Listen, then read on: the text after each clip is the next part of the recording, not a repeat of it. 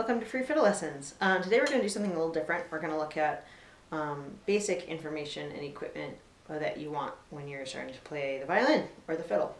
So obviously you need a fiddle or violin. It's the same instrument.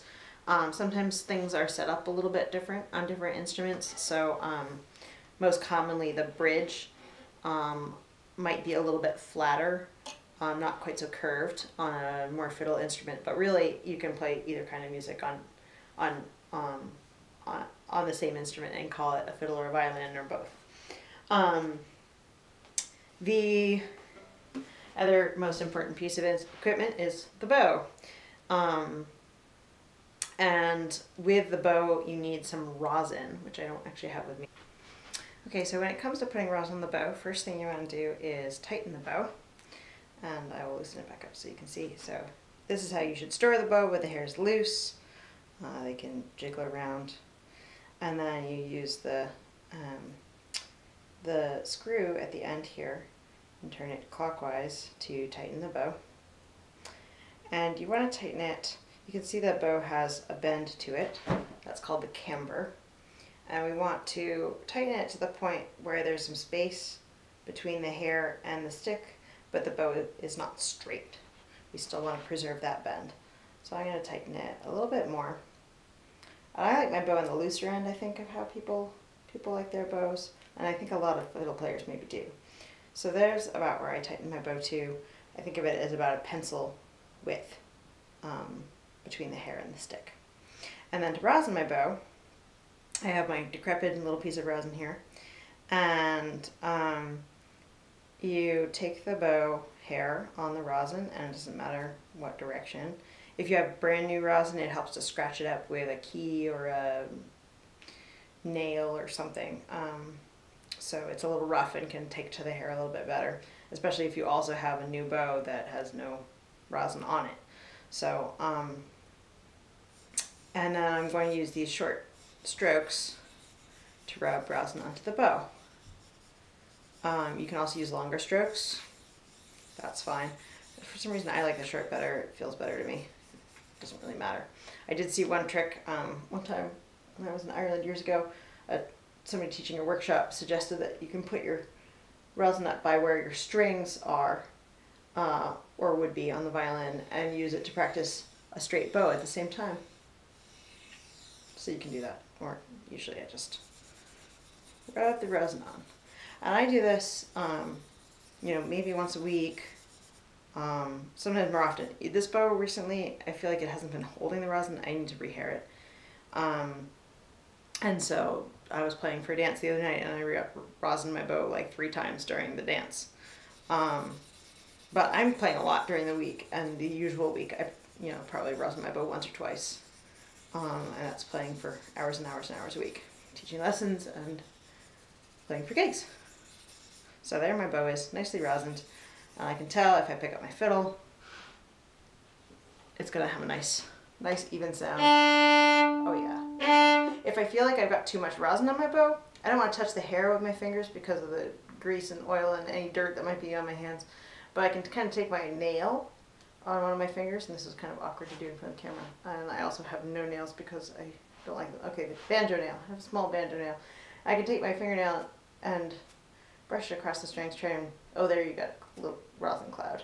Brush off any excess rosin. And I can also use a cloth or something. Sometimes I'll just use my pants to clean off the strings if there's excess rosin that's built up on the strings. And there I am, I'm ready to play. The other thing that I really recommend is a shoulder rest. This is the kind I have. There are many different kinds, and it's not so much a matter of one being better or worse, but about how it fits you and your needs. So this kind is called a Bon Musica. I like it because each piece, the metal, is bendable, so I can create the exact curve that I want. I can twist it, which I have a little bit down on this end, to fit my particular body. And the point of a shoulder rest is to hold the violin securely, to create some space between your shoulder and the violin to allow the instrument to resonate more, But the biggest thing for me is that it puts the instrument at the height that you want to be able to just rest your chin on the chin rest, and not be lifting your shoulder up or craning your neck down, all of which are bad for your body. So the other thing is most shoulder rests are adjustable in and out, or some are, not all. You want to get one that's, if you're playing a full-size violin, for 4 size or full size. They also come in smaller sizes for smaller violins. And then a lot of them are also adjustable in and out if your violin's a little wider or a little narrower than most. And most are also adjustable up and down, which I think is actually, I would be not very inclined to buy a shoulder rest that didn't adjust up and down.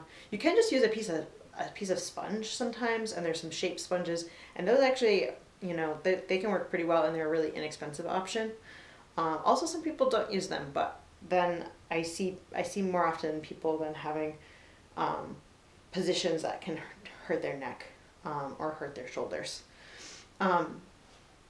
So the chin rest also, actually, you can change.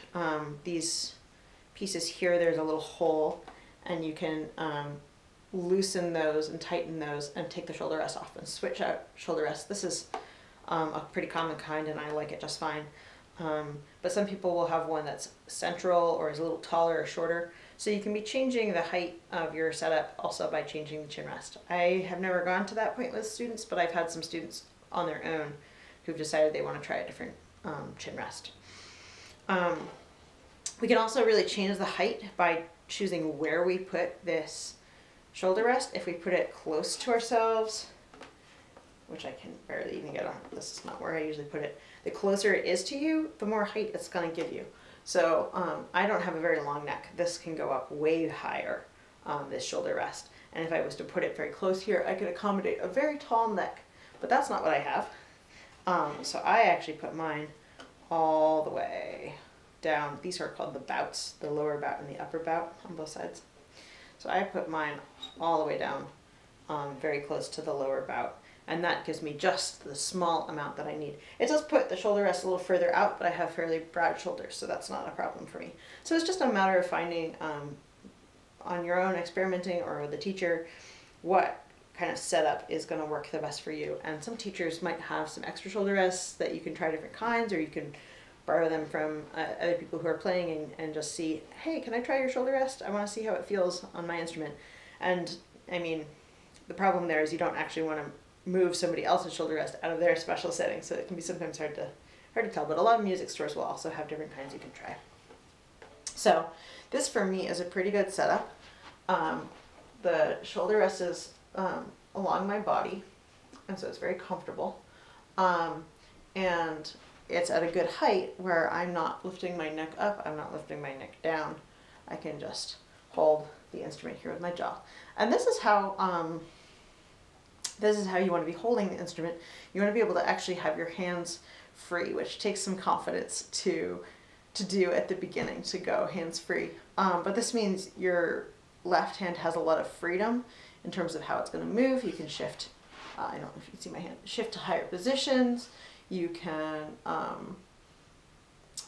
use your fingers really properly, which is having your fingers go straight down onto the strings.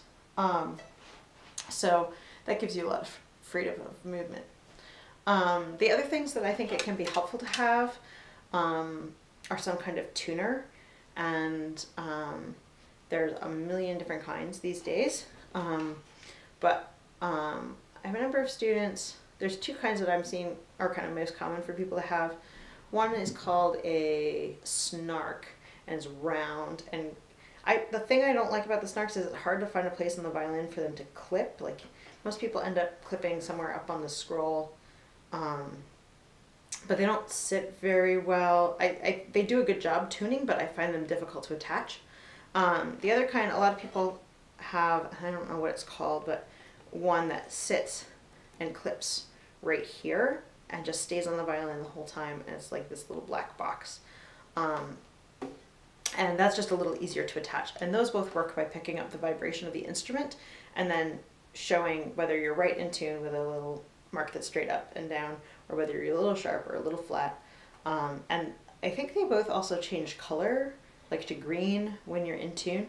And I've seen some people who are using that as a tool, not all the time, but sometimes when they're playing, if they're working on intonation and the very correct placement of their fingers, they'll just kind of keep an eye on that tuner. If it's staying green, they know that their fingers are pretty much in the right spot.